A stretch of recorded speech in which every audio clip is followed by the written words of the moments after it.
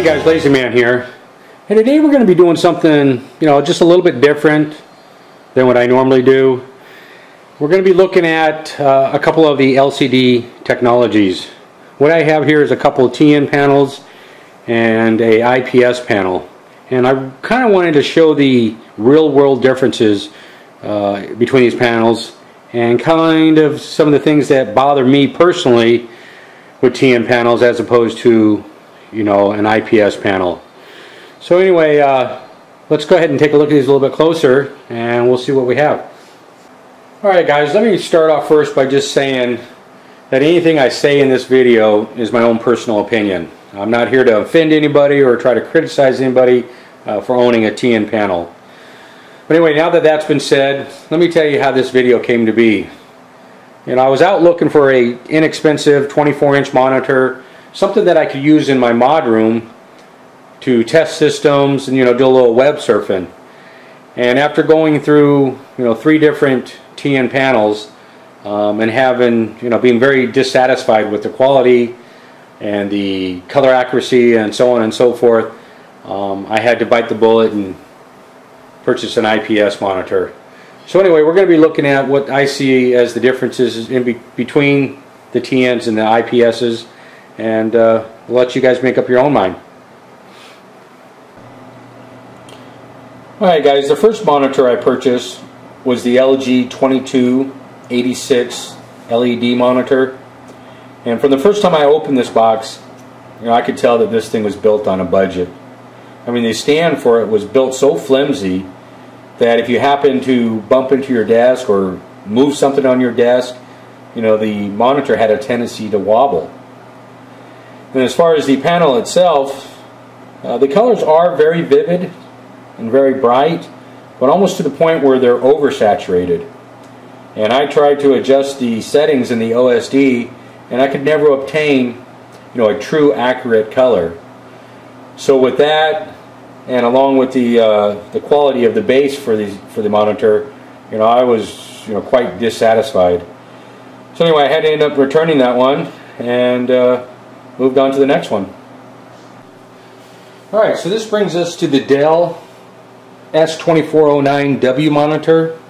This is a 24-inch monitor with a resolution of 1920 by 1080. Has a 5 millisecond response time, 1000:1 contrast ratio, and the connectivity on this is HDMI, DVI, and VGA. As far as the stand there, it does not have height adjustment. The monitor does not rotate, and the base does not swivel. The monitor will tilt back and forth, but that's about it. So now let's go over and take a look at the Samsung. Alright, now for the Samsung monitor. This is the SyncMaster 2494. Very similar to the Dell we just looked at. It also has a resolution of 1920 by 1080. Also has a 5 millisecond response time. The dynamic contrast ratio is 50,000:1. And for connectivity, this one only has DVI and VGA. So there is no HDMI on this monitor. However, this monitor is about $50 cheaper than the Dell. But what this monitor does have, that the Dell didn't have, is it does swivel. So not only does this one swivel and tilt, but it doesn't have any height adjustment, and it does not rotate. So anyway, those are the 2 monitors we're going to be comparing to the Dell U2410. So let's take a look at that now. Alright guys, this brings us to the Dell U2410 monitor, and I'm going to cover this briefly because I'm going to go ahead and do a box opening and a quick overview of this one in a separate video. So anyway, this monitor here is a 16 by 10, whereas the other 2 were 16 by 9. This one is an IPS monitor, where the other 2 monitors were the TN panels. This one has a 19 by 20 by 1200 resolution, 6 millisecond response time, 1000:1 contrast ratio, or 80,000:1 dynamic.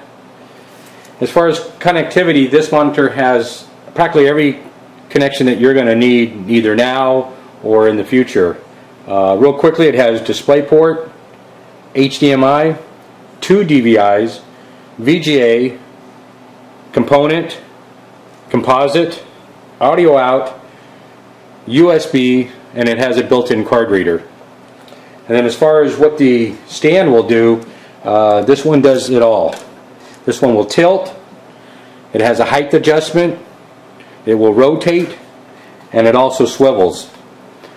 So anyway, you probably ask me, lazy man, why are you comparing this monitor to these two TN monitors? And I'm not trying to compare them as far as, trying to show that this one's better, because obviously this one is a much better monitor and it costs more and whatnot. My purpose here is to show you what you're getting for your money.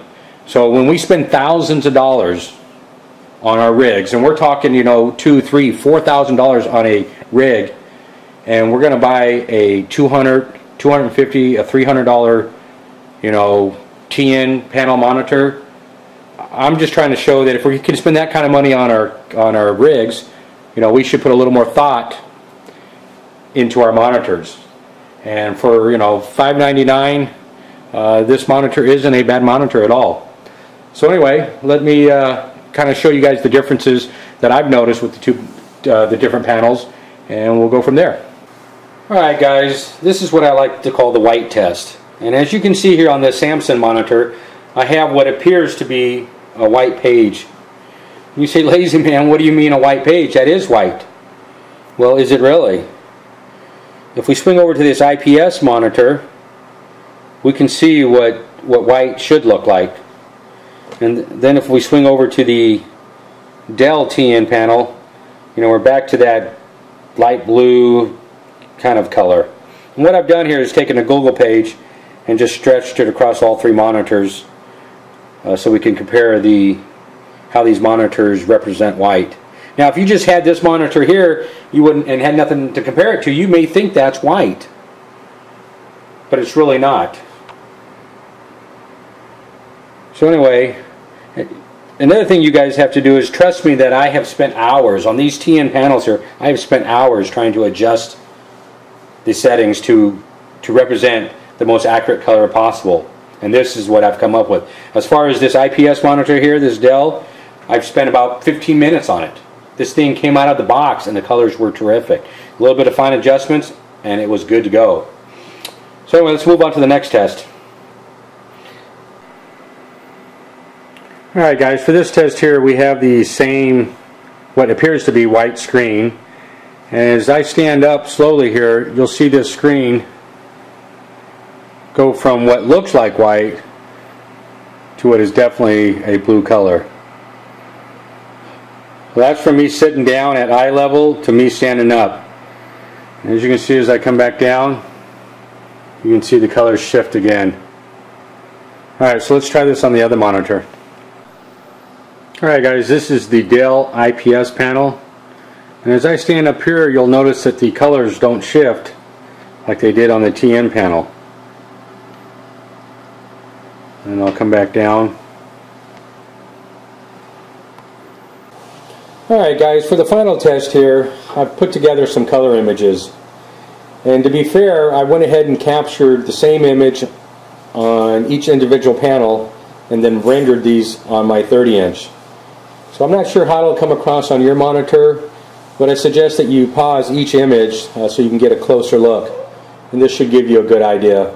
So enjoy.